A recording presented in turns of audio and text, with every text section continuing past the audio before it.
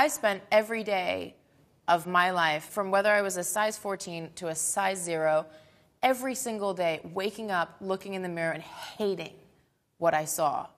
And that first day where I woke up and I looked in the mirror and I was like, yeah, that's an amazing, that is the feeling that we all need. It's hard to be a woman today. We are under such extreme pressure. It doesn't need to be this way. It really doesn't need to be this way. And I feel like I've lost so much of my youth, you know, just hating myself and succumbing to this pressure. And all I want to do is help women learn to love themselves, you know. So I grew up really overweight and bullied in school, and then when I was 13, I halved my weight. The second that I dropped all this weight, I got scouted as a model. I saw how my life changed so drastically when all that really changed was a number on a scale. I went through everything that I could that could help me conform to the standard of beauty that I was told, from full-blown anorexia to bulimia to addiction to laxatives to diuretics to drugs, cigarettes. In early 2015, I just had a complete meltdown. And then I asked for some time off, where I went to my family's house in Thailand, and I just wanted to reset. You know, I would drive past the local Thai boxing gym. You'd see the little 8-year-old Thai boys being groomed to become fighters. They're going through 6 hours a day of the most brutal training in the world, and they're happy and they're loving it. I don't know, I just saw it and I thought, that looks fun. If they can do it, I can do it, you know?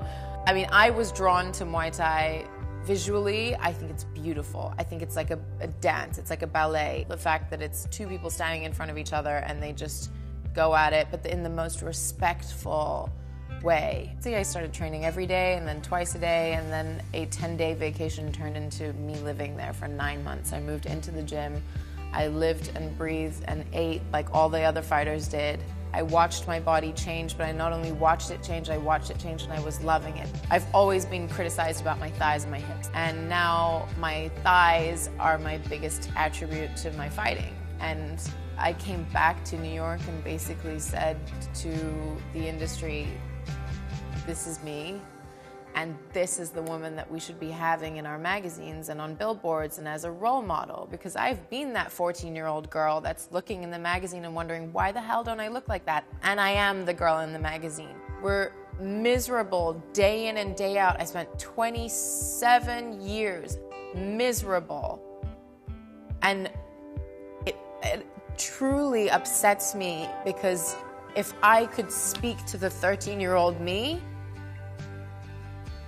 I would let her know that everything is going to be fine, and I would let her know that tomorrow she needs to wake up and she needs to feel happy because life's too short. Honestly, I wish that I'd found martial arts and Muay Thai at a younger age. But I think it would have helped me fight some of these demons a little earlier on and kind of nip it in the bud, you know? But it all happened for a reason.